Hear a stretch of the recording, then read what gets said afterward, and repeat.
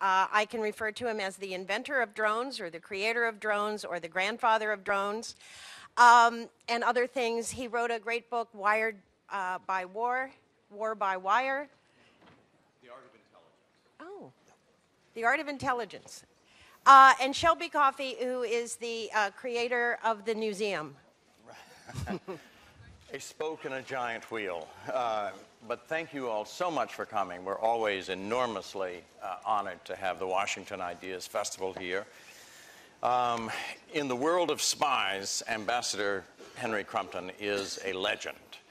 And after 24 years in the CIA clandestine services, he became a little more public by helping then Secretary of State Condoleezza Rice coordinate the counterterrorism efforts around the world. He went even more public this past year with a book, a very well-received and well-reviewed book, on the art of intelligence. And behind those, emerging from the world of shadows, was a driving desire and ambition to educate American policymakers and especially the American public about the needs and uses of intelligence in our hyper-connected world of asymmetrical threats. But before that, he created his signal legend in Afghanistan, where he took roughly 110 CIA officers and 400-plus special operations forces to overthrow the Taliban, mission accomplished, really, in a few very long weeks. So we'd like to start there, Mr. Ambassador, and say, how did you get that mission, and how did you come up with that plan? Shelby, thanks for the opportunity to be here.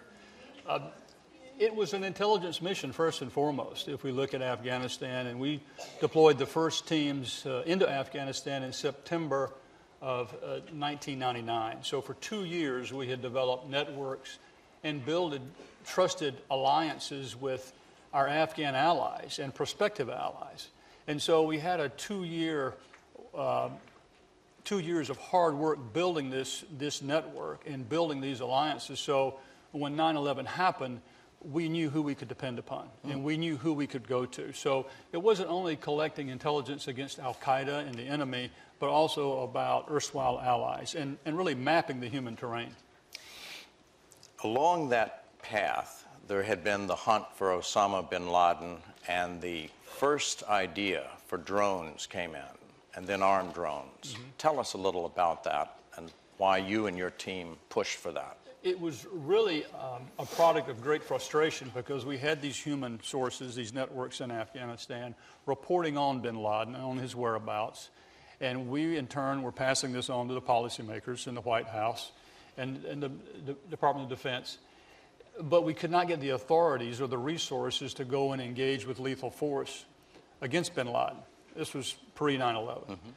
And they said we needed greater verification. So we looked at all types of technical solutions. We looked at balloons, long-range optics, and finally decided on the drone, the Predator drone. And then we, sure enough, driven by our human sources on the ground, we found bin Laden. A very clear video. We knew exactly where he was, Tarnak Farms near Kandahar. And then we reported the intelligence. And the response was, well, the cruise missiles will take several hours. Where is he going to be several hours from now? And at that point, we said, okay, we'll have to do it ourselves. So can we attach Hellfire missiles to a drone? And that's what compelled the CIA to put this program together. And when 9/11 transpired, that's why the CIA had armed drones in theater. As you look back on it now, the drone warfare has increased probably well beyond what you foresaw at that time. On balance, the right thing, on balance, a questionable thing. How do you weigh that? As any tool, any weapon, it depends on how you employ it. It's exceedingly precise. A very small warhead can go through a window. It's a lot better than dropping a 500-pound bomb. It's a lot safer than putting troops on the ground. But what concerns me most today is the over-reliance or potential over-reliance on this technology, particularly in the absence of human sources. In September of 2001, we had more than 100 sources in every province of Afghanistan, scattered throughout the country. We only had 2 drones, one armed, one unarmed. The balance today, I'm sure, is a lot different. You cannot allow technology to undermine those human relationships, those human networks. When you look now at the Afghanistan war, what echoes from especially those early days as the Afghans spoke to you, and what, given that a lot of the American public just wants to head for the exits as soon, what should we be weighing as we think about it? The question that resonated most deeply with me in the fall of '01 when I was in Afghanistan talking to our Afghan allies, they asked me this with a great deal of passion, concern. It was a very simple question. Are you going to stay this time? Remembering what we had told them during the Soviet occupation, that we would help them rebuild their country after the Soviets left. Of course, that was not the case. We lied to them. They remember that. And so today they're still asking that same question.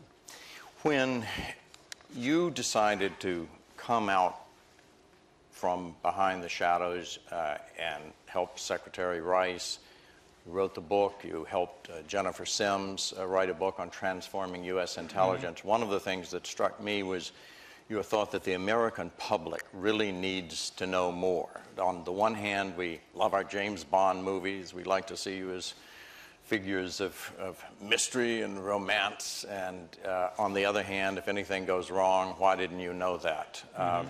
What is it that we should know? And first, if you would tell people how President Bush reacted when he saw you coming in with Condoleezza Rice and saw that you were coming out. What was that statement?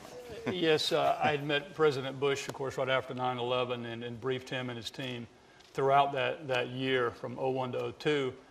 And he treated me with great respect and during that year. But later on, when I was at State, he walked in and he saw me there, and he turned to Secretary Rice and he said, "The throat slitter as a diplomat, how is that working?" An interesting question from the top.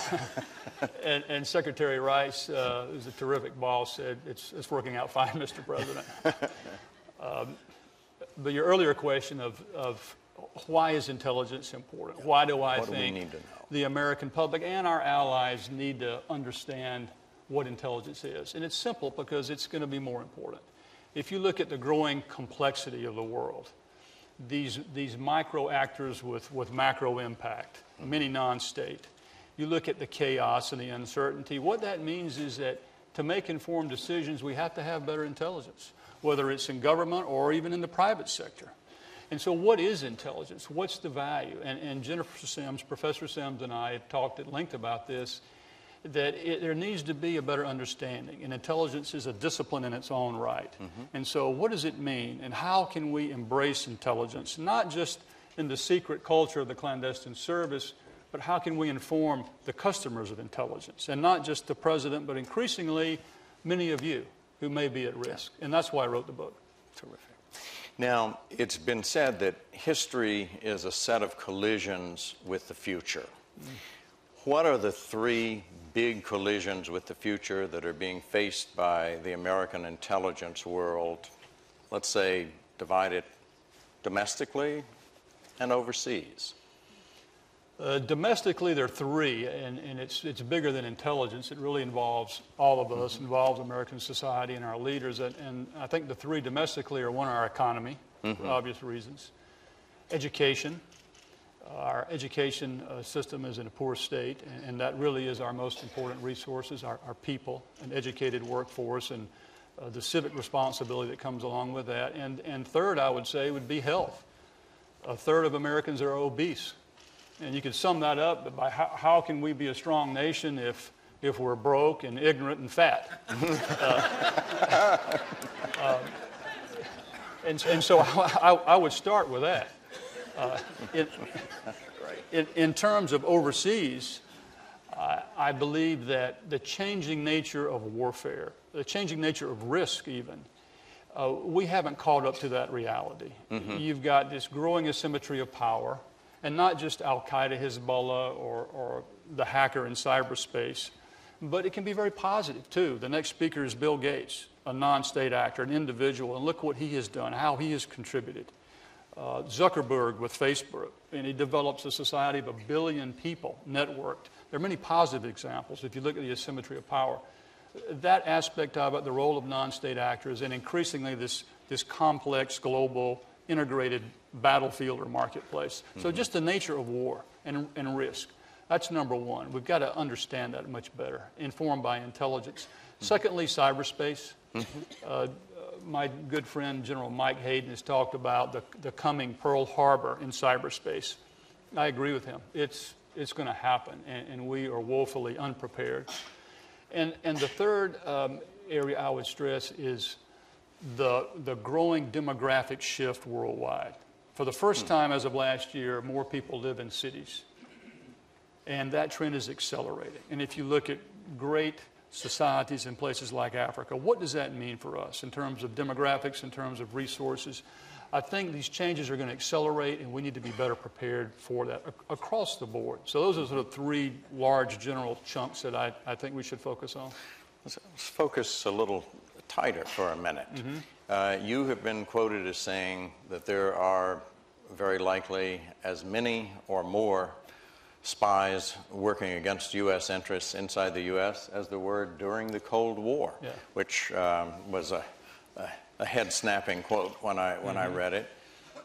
Who are these people, and what are they after? Well, I don't know that. That's my best guess. That's a guess. I've been out of government for 6 years, but if you look at the value of intelligence, the importance of intelligence, and then you look at the expenditures and the resources by China, by Russia, by others, and what for them is one of their biggest concerns. Well, it's the U.S. And not only national security secrets, but increasingly commercial secrets. Much of that which can be gleaned or stolen from cyberspace. And it's a dire threat, and I think that in part because we've shifted so much of our attention, so much of our resources in the counterterrorism arena, we've forgotten the necessity of old-fashioned counterintelligence. And that's an important element of this, a big one. Often, I've heard some people who've been involved in counterintelligence say it tends to be seen as a little bit of the red-headed stepchild in the intelligence world. Why is that when we need it, and what's the cure for it? I think in part because it's something that we don't want to think about. It's very unpleasant to think that our agencies or our businesses have been penetrated by a foreign power or by a criminal organization. And we'd rather think about, well, how do we achieve that goal, a foreign policy goal or a profit objective? That's more fun. That's more positive. And we are a very positive nation. But we can also be a little more disciplined about how we think of protecting our intellectual property and most of all our people.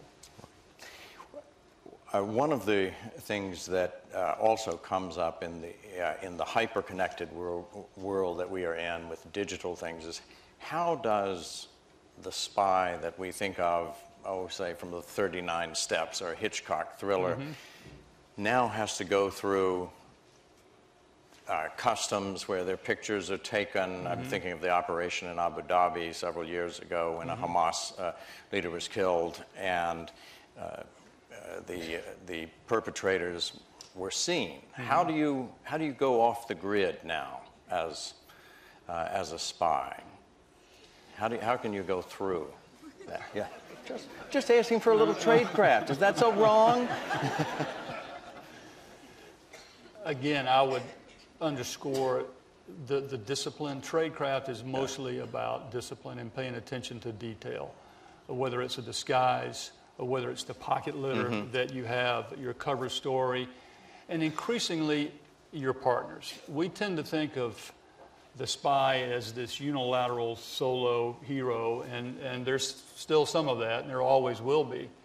But with a growing interdependence, when I talk about risk, it's increasingly about building alliances and partnerships, trusted partnerships, where you can work with other services and other entities around the world. And that's overall a good thing. Well, you were called by Director John McLaughlin a genuine American hero. He is not a man who is given lightly to that kind of thing. So we thank you for joining us as an American hero and appreciate Shelby, your work. thank you. Thank you.